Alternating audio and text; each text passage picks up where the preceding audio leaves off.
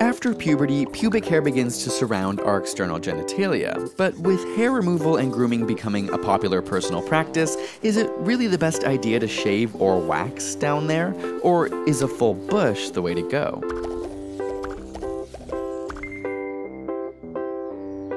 Humans lost most of their thick body hair around 70,000 to 120,000 years after the last ice age, but despite becoming mostly bare, we retained plentiful hair in our armpits and crotches, becoming the only mammalian species in the world to have long, coarse pubic hair. Researchers hypothesize that pubic hair sprouts after puberty as a visual signal to potential partners that one is ready to mate, while the bush itself acts as protection from friction during sexual intercourse.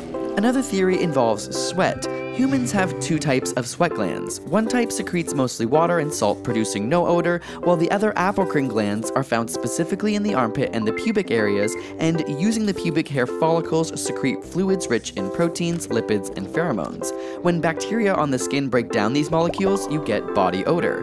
We may have evolved to retain these hairs to trap pheromones to be wafted towards potential mates. This is further supported by the fact that women release different pheromones during ovulation, signaling fertility in order to become more attractive to others. But a study of over 1,000 students in America found that 96% of females and 87% of males had either partially or completely removed pubic hair within the past month. As pubic hair is coarse, the regrowth after any type of grooming can be irritating to the skin. In fact, 75% of people sorting out their pubes have experienced genital itching, and 40% have experienced a rash of some sort. Shaving and waxing can create hair that grows inwards instead of out to the surface, resulting in red and inflamed raised bumps. Interestingly, the incidence of pubic lice has actually decreased due to shaving and waxing. However, these practices can also create microscopic abrasions on the skin, which can become infected and even transmit a myriad of sexually transmitted diseases.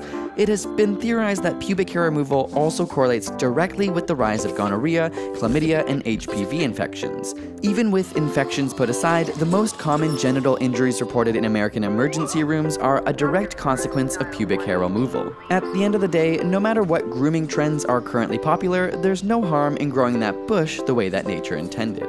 Before you go, we wanted to send a huge thank you to Thought Cafe for animating this episode for us. They have a fantastic channel that you should definitely check out. It's super creative and informative. Be sure to check them out and subscribe to their channel for more fun and educational content. Thanks for watching.